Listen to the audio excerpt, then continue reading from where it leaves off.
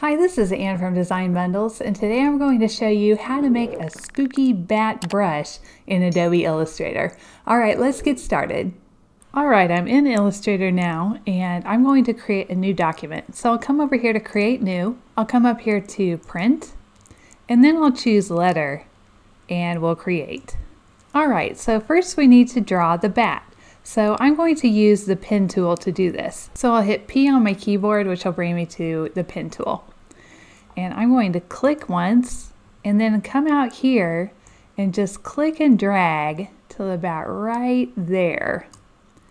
Then I'm going to click on the last point that I made. And now all I need to do is make a few little points like this.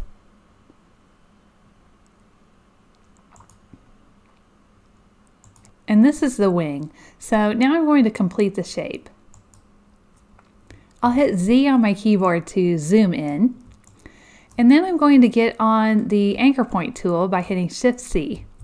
That'll bring us right over here. And this is actually underneath the pen tool. Now between every 2 points there's a line, and you'll need to just click right on that line and bring it in a little bit. And we'll do that for all of these. Okay, and now you can see we've got our bat wing. Okay, so let's copy this. I'm going to Command C and then Command F to paste in front. That's Control C and Control F. And now I'm going to hit O on my keyboard to get to my Reflect tool, and that is this one right over here. And I'll Option click at the bottom here. This will bring up the Reflect dialog box, and we'll choose Vertical and say OK. Alright, so now all we really need to do is add a little head and some ears. So I'm going to hit P on my keyboard and I'll click right inside here. I'll hold Shift and then I'll click here and here to kind of get the bat head. I'm going to come all the way down here to the bottom and click the very bottom point and then complete the shape. And I'll get on my V tool and just grab that middle handle and pull it down a little bit. Okay, and now I'm going to reflect this over here. So I'll copy and paste in front again. I'll hit O to get to my Reflect tool, and then I'll Option or Alt click right on this middle point. And that'll bring us to the Reflect dialog box. I'll choose Vertical and say OK. And now we have all the pieces of our bat. Now these don't seem to be lining up very well down here, so let's hit Command Y or Control Y on a PC. And then I'm going to zoom in really close down here, and I can see that they're not lining up. So I'm going to hit A to get to my Direct Selection tool. I'll select all of these points, and then I'm going to hit Option Command J or Alt Control J on a PC, and that brings up Average. This will just put all the points together in one point. Doesn't really create one point out of them, but it puts them all in the same spot. So we'll choose both and say OK. And so now they're all lining up.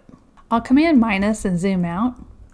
And this is looking how I want now. So I'm going to hit Command Y or Control Y again to get back to the normal view of this. Now I'll hit V and select everything. And I'll come down here to the Pathfinder and go to the first shape mode, which is Unite. Now if you're not seeing this panel or any of these panels, you can come up here to Window and find them all right in here. Okay, so now we have our bat. Now I'm going to switch these, so I'll use this little arrow right here. And I'll click on the white and just get rid of it. Alright, this is exactly how I want our bat to look, but he really needs to be quite a bit smaller. So I'm going to get on the corner, on a corner handle, hold Shift and just make him a lot smaller. And then I'll move him up here.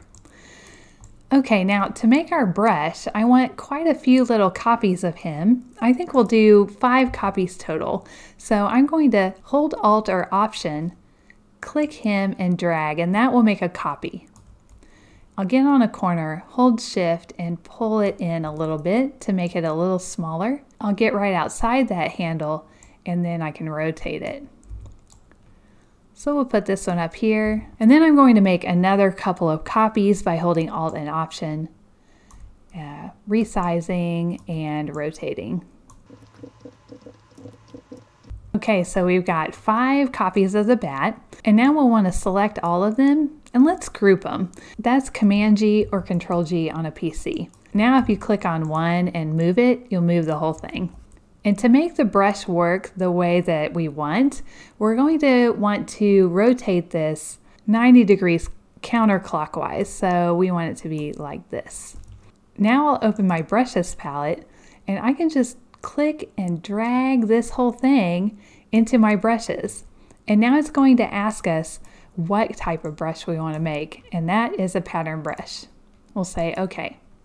And now we can see an example of what it'll look like when we use our brush. And this is fine, so we'll say OK. All right, I'm going to zoom out with Command minus or Control minus. I'm going to get my N tool, which is the pencil tool, and I'll just draw a wavy line like this. Now I'll come over to my brushes and choose that pattern brush we just made. And now we've got a really spooky bunch of bats following the line that we made. Now I noticed that this one here is a little close to the big bat. So what we can do is we can pull that pattern brush out and edit it. If we hit Command Y or Control Y, you can see a little better what's happening. So I'm going to delete this one on the left. That just shows what happens when you go around a corner. I recommend when you use this to just do something really subtle and not really turn a corner. Otherwise you'll get some weird results. Okay, so let's get our group selection tool, and I'm just going to select this whole one and delete it. And now you can see that there's a box around this.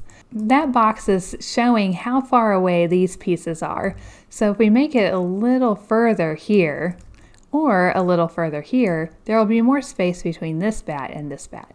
All right, so this looks good. Let's hit Command Y or Control Y to get back. Now I'm going to select the whole thing, come back over here, hold Option or Alt, and just drag it right on top of our old pattern brush. And it'll give us the same options. We'll say OK. And now it'll ask us if we want to apply the strokes, and we do. That'll apply this brush to that same stroke we just made a second ago. So I'll say Apply to Strokes, and then we'll zoom out, and you can see that that one is not that close anymore to the big one. So this could be something that is pretty fun for making bookmarks or wooden signs, something like that, or just any Halloween project you're working on. And it's pretty quick and easy to do. Alright, if you like this video and you want to see more videos like this, just hit the subscribe button and the little bell next to it, and you'll be notified every time a new video comes out. Alright, I'll see you in the next video. Thank you!